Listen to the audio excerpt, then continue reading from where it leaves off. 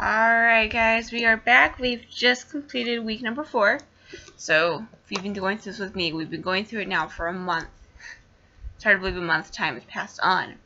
So we left off, week 4 is Manhattan.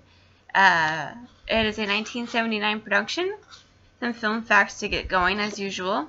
Distributor was United Artists. The release date was April 25th of 1979. Director was Woody Allen. The writers were Woody Allen and Marshall Brickman. Producers were Charles H. Schulz, Jack Rowlands, and it also starred Woody Allen, Diane Keaton, Michael Murphy, and Mariel Hemingway. This was not that great of a film. I would actually rather watch Julia. I'm really glad it's over. The whole film is done in black and white, and it's actually very quiet. I think there's background music 2 or 3 times.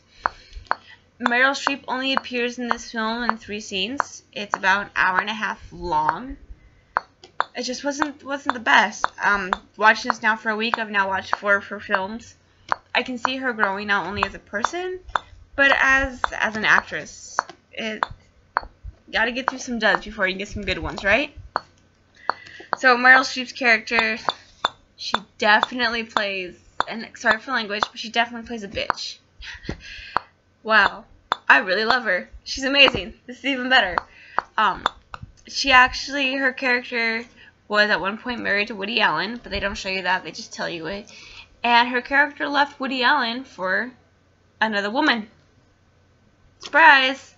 I thought that was really cool. Meryl Streep is just, she plays cold-hearted, reserved. We're divorced, I don't want to talk about it. You live your life and I'll live mine. It's very simple. It still shows that even in her early years, she is now from Julia, where she appeared for 5 minutes, and she made one little opening credit headline to, she's now in the main titles, and even though she's still being shadowed by other great actors and actresses, she's still someone that we're watching out for.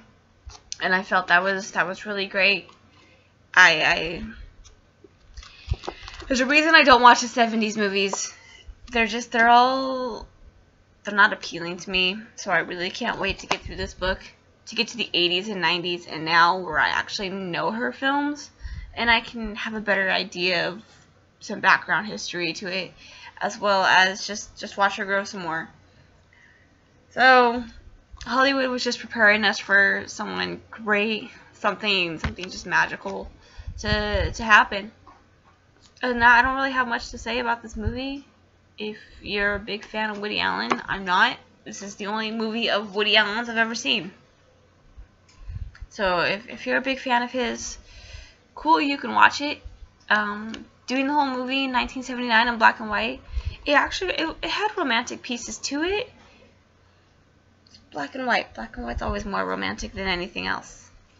So with that note, this one's going to be incredibly short. Nothing much to say about it. So for next week, week 5, we are looking at The Seduction of Joe Tyen.